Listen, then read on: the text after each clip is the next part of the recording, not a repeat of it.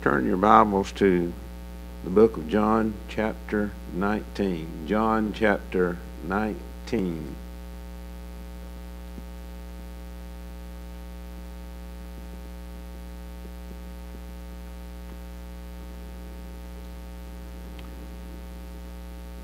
Jesus had been crucified, and everything that he had here on earth was virtually given to him or loaned to him. He came up in very poor circumstances in the little city of Nazareth, and the question was asked on one occasion, can any good thing come out of Nazareth? And even though Jesus was born in Bethlehem, he lived for many years in the city of Nazareth, and then later on he lived a good while around Capernaum. And of course his last days were spent in the city of Jerusalem. But following his crucifixion, he did not have a place of burial of his own. And so a man by the name of Joseph of Arimathea donated his newly dug grave for Jesus to be buried in. And of course the graves in Israel, especially around Jerusalem, are quite unique in comparison with the graves here. Most of the graves in this part of the country that you go about 6 feet under the ground, and you place the body 6 feet under the ground.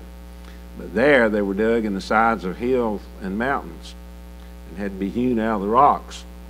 And such was the case with the tomb of Joseph of Arimathea. So let's read about that beginning in verse 38. And after this, Joseph of Arimathea, being a disciple of Jesus, but secretly for fear of the Jews, besought Pilate that he might take away the body of Jesus, and Pilate gave him leave. He came therefore and took the body of Jesus. Now there came also Nicodemus, which at the first came to Jesus by night. And you remember in the 3rd chapter of the book of John that Nicodemus came to Jesus and began to say, we know that our teacher come from God, for no man can do these miracles except God be with him. And Jesus emphasized to him the importance of being born again. And so he was still around, and he still maybe was secretly following Jesus. And even though he was a man who was of great influence in the city of Jerusalem, apparently he had a seat on the Sanhedrin court and was well versed in Old Testament scripture, but at the same time he did not know Jesus as his Savior, and that's why Jesus told him that he must be born again. Then took the body of Jesus, verse 40, and wound it in linen clothes with the spices, as the manner of the Jews is to bury. Now in the place where he was crucified there was a garden, and in the garden a new sepulchre, wherein was never man yet laid. There laid they Jesus therefore, because of the Jews' preparation day, for the sepulchre was nigh at hand.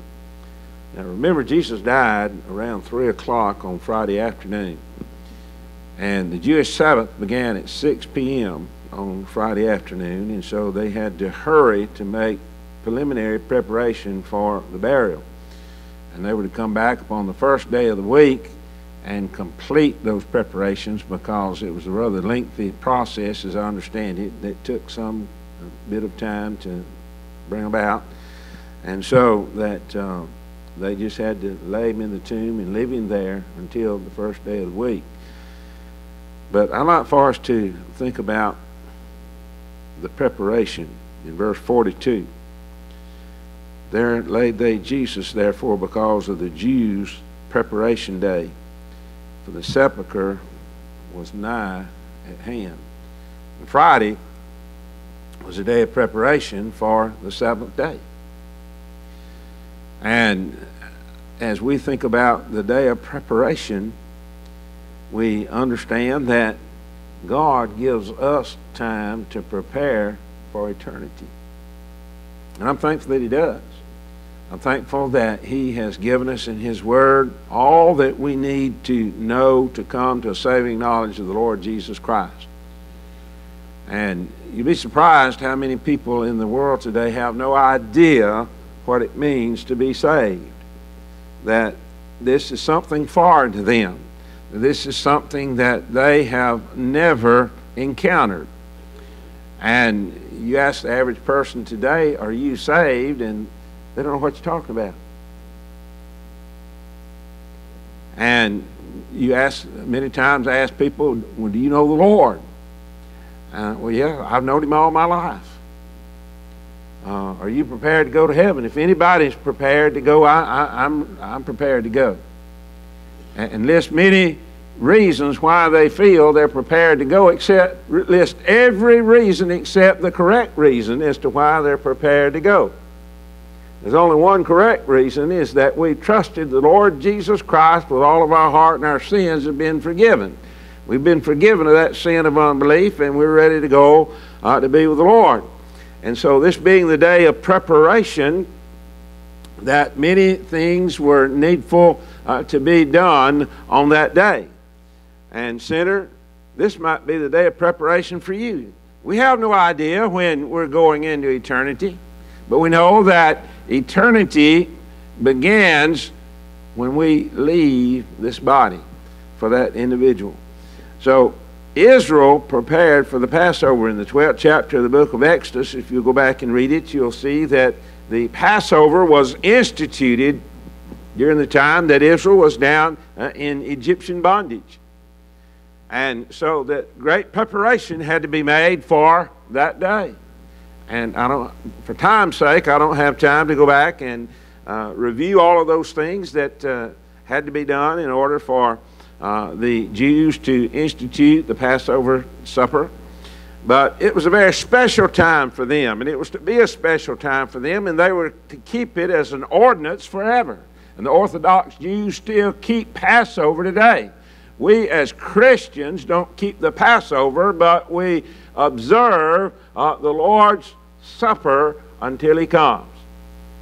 And so, and I don't have really time to get into a lot of that this morning, but to say that Jesus is the Lamb of God which taketh away the sin of the world. And that lamb that was offered at the Passover was a substitute for the Lord Jesus Christ. And that's why a new lamb had to be used every year at Passover. The same one could not be used over and over. First of all, it had been eaten, the main part of it, and then what was left was burned with fire. And so that a new lamb had to be sacrificed every year. But Jesus became, as I said a moment ago, that Lamb of God which taketh away the sin of the world. He became that one sacrifice that is sufficient to save all souls. The Lamb of God which taketh away the sin of the world. Now, the male lamb of the first year was the first qualification of that lamb to be sacrificed for the Passover.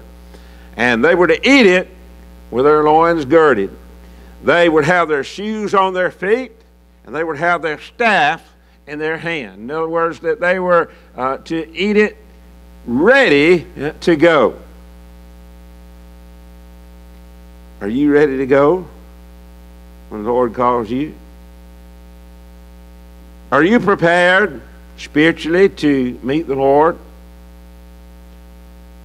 Well, they were to eat it in haste. Why? He said, is the Lord's Passover. It's not man's Passover, but the Lord's Passover. And the Lord told them to take the blood of that lamb and to spread it on the door lintel and the doorpost. And when He passed over that night, I've heard a lot of people say the death angel passed over that night, but the Lord Himself passed over that night. And He said, when I see the blood, I will pass over you. When I see the blood. Not when my angel sees the blood, but when I see the blood, I will pass over you. So it was very important that they follow the instructions that the Lord had given them. The next morning, there was much mourning down in Egypt. He said, my soul, the firstborn And every family who had not applied the blood was taken. You say, was Pharaoh's child taken? Yes. He didn't apply the blood. God is no respecter of persons. He's not going to say, why, you're the president's son, I'm going to make an exception. You're the queen's daughter, I'm going to make an exception. No, it applies to everyone. You need to be ready for the coming of the Lord. Israel was warned to prepare to meet God. Read the 4th chapter of the book of Amos. And they were warned to prepare to meet thy God, O Israel. Why? Because of their sins and their idolatry. Now it's rather beyond almost understanding why oftentimes that God's people, when they associate with the heathen of this world, that the ways of the heathen rub off on the children of God.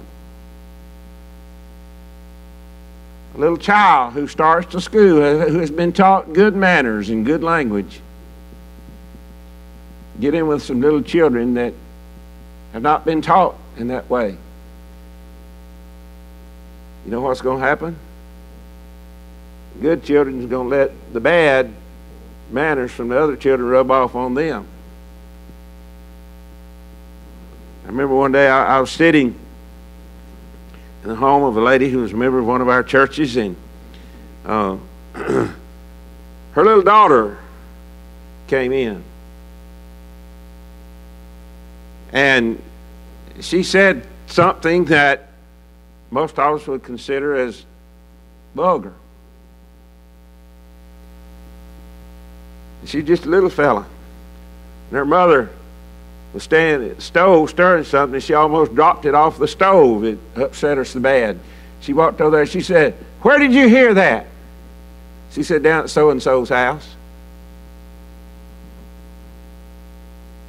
Well, she just gave her a little lecture right there. She got off without a whipping, probably because the preacher was sitting there. But nevertheless, she was warned if she ever said that again, that her mouth would be washed out with soap and she would get a whipping. And explained to her that that was not the kind of language that would be used in that household. That it was dirty, filthy language. And so, the ways of the world can wear off on us. It did many times on Israel. So many times Israel was given to idolatry because of idolatrous, ungodly nations that they associated with. The Lord said, "Come ye out from among them, and be ye separate, saith the Lord, and touch not the unclean thing, and I will receive you." There are many unclean things in the world today. God places a sense of urgency in the animal kingdom. Should we not also sense the urgency to come to Christ? You know, the little ants prepare their meat in the summer, Solomon said. The little birds build their nest and lay their eggs and have their families during the warm months of the year. Many of the wild creatures go into hibernation during the cold winter months. But they make preparation before they go into hibernation. I would not want to meet a bear while he was preparing for hibernation. He might make me part of the storage in his body of food.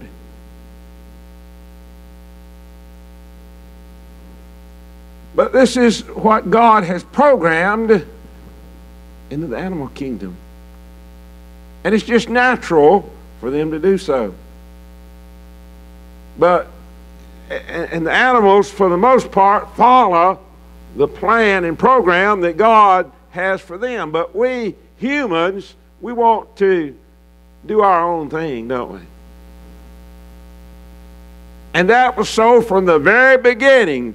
Adam and Eve wanted to do their own thing instead of obeying God and not taking of that forbidden fruit. They partook of it,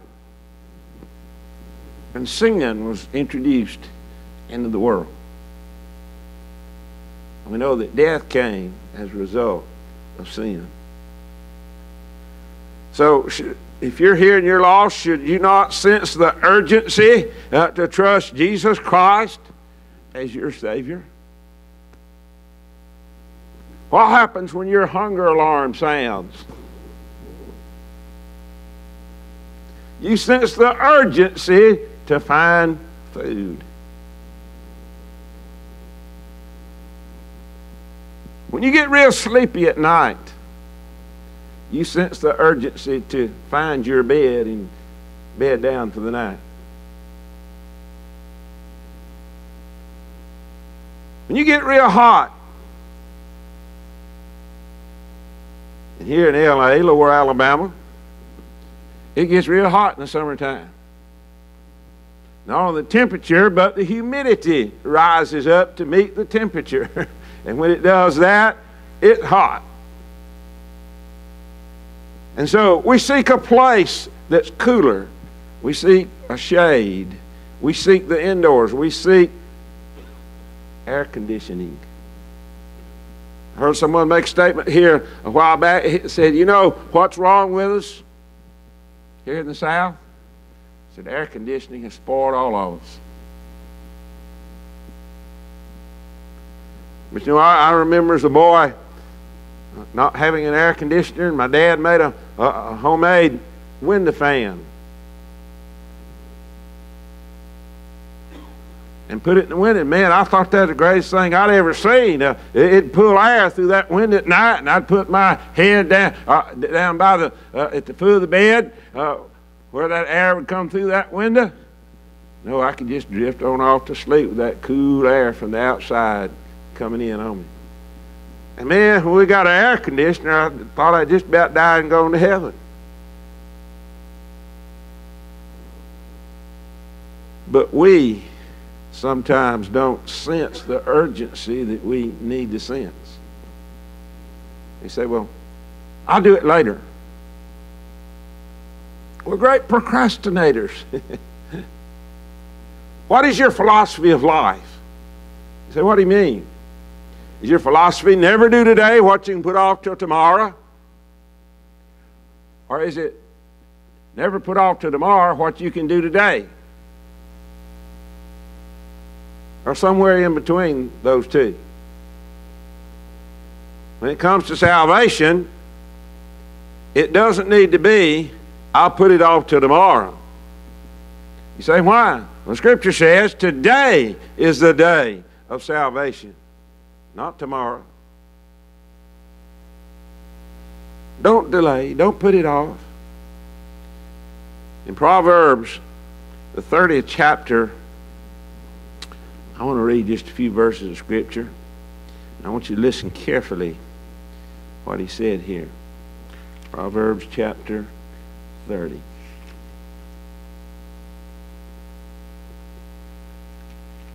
And let's begin reading in verse 24. There be four things which are little upon the earth, but they are exceeding wise. The ants are people not strong, yet they prepare their meat in the summer. The conies are but a feeble folk, yet they make their houses in the rocks. A coney is an animal that's similar, it looks like a cross between a chinchilla and a rabbit. It lives in the rocks, and it can't get overheated. It must stay cool, keep its body temperature down. And it has no natural protection except to run to the rocks and hide when a predator begins to get after it. The locusts have no king, yet they go forth all of them by bands. Remember when the locusts came and stripped the crops you read about in the Scripture. The spider taketh hold with her hands as in kings' palaces. I've heard ladies say, you know, this is a brand new house, and spiders already been in webs in it. Looks like a new house, there wouldn't be spiders in it. The Bible said a palace has spiders in it.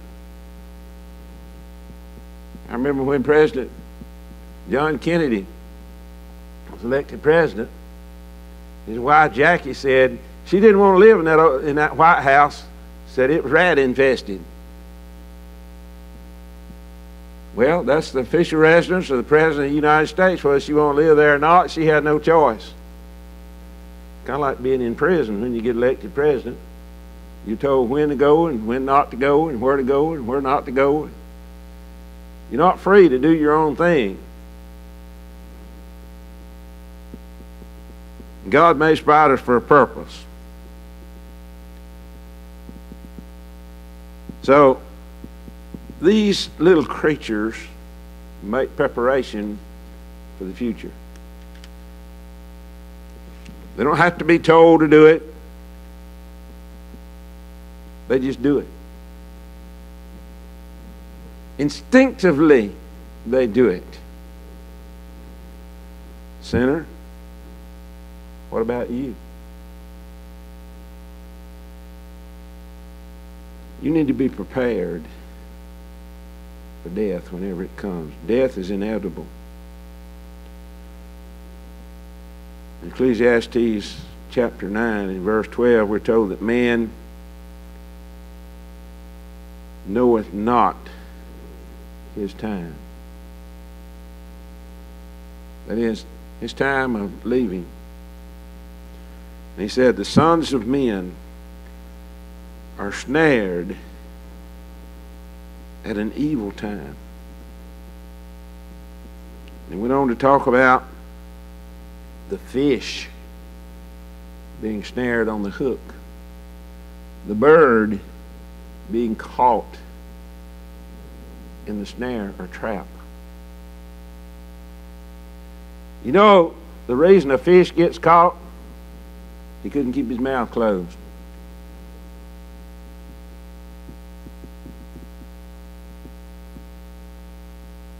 You know why an animal gets caught in a trap? Someone puts some bait in there and it's irresistible. They can't refuse it, so they walk right into the trap and they're caught. They're snared. Satan has many snares out all over the place. And he wants to snare you.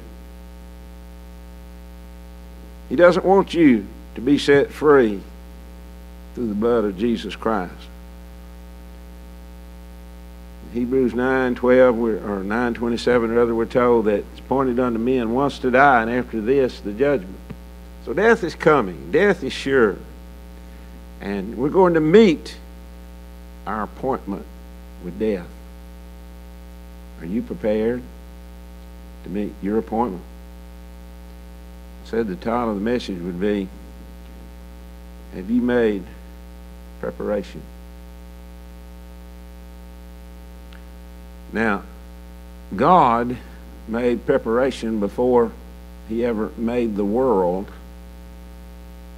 for your salvation. You might say, well, I didn't know that. He did.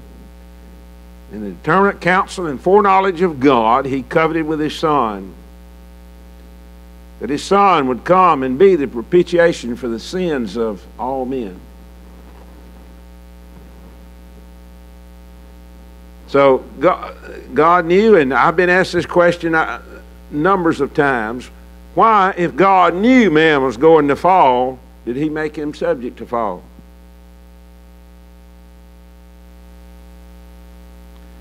I can give you my opinion on that, but don't take it to the bank.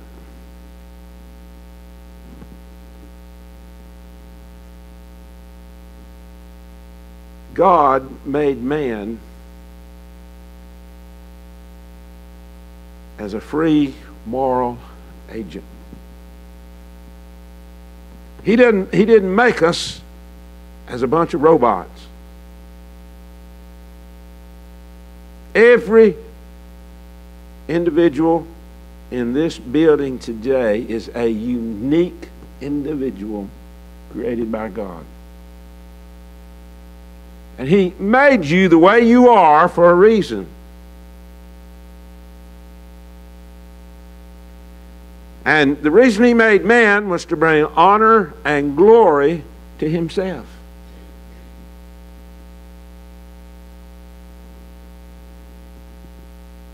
But He gave man the choice.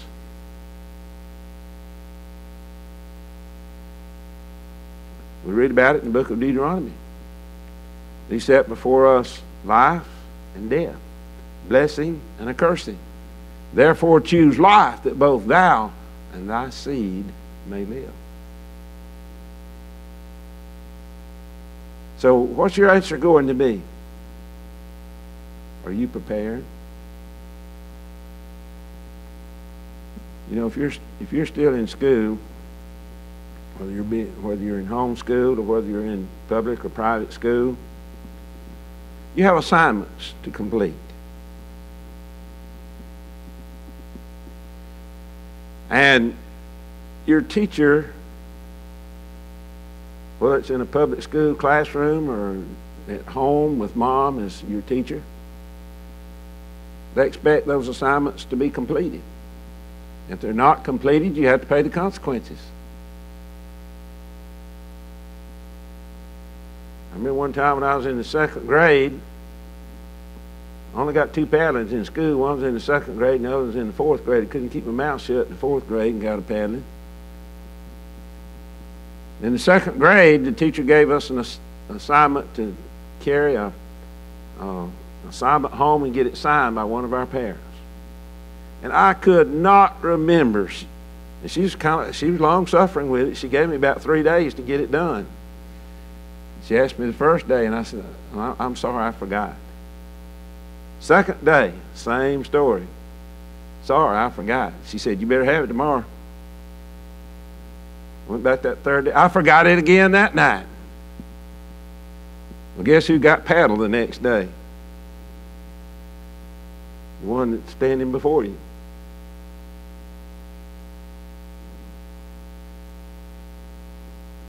God had an assignment for Jesus Christ. And that was to come to this world and die for your sins and mine. He completed his assignment and He ascended back to heaven. And He's coming again one day. We don't know when. No man knows the hour. No man knows the day. But He is going to come back. Are you ready for His appearing? Have you made preparation?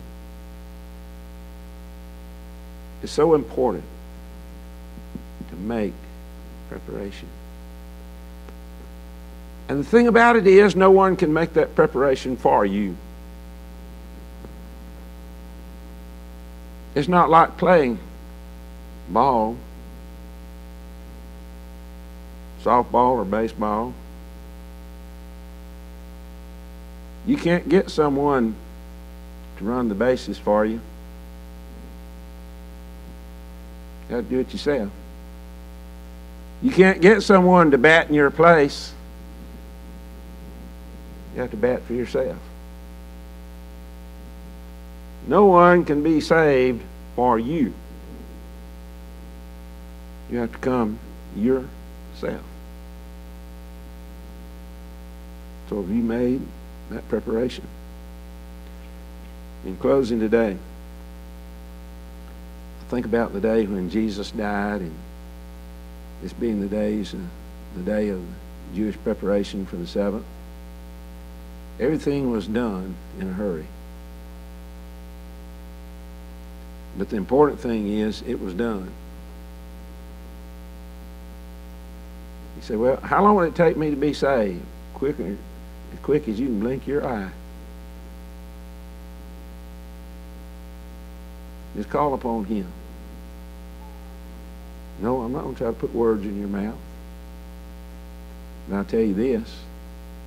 If you'll believe in your heart, confess with your mouth the Lord Jesus Christ, thou shalt be saved. That's what Scripture tells us. It's a promise of the Lord. of his man, the Apostle Paul. We're going to ask for a verse of an invitation hymn. As we sing this song today, the Lord's dealing with you. Allow him to prepare your heart for eternity. If you go to the funeral home and you pre-plan, you're going to have to plunk down some money. But when you allow the Lord to prepare your heart, it won't cost you a thing except your pride. Will you please swallow that pride? Allow the Lord to take control. We stand and sing. Anyway, church, receive members. You come as we stand and sing.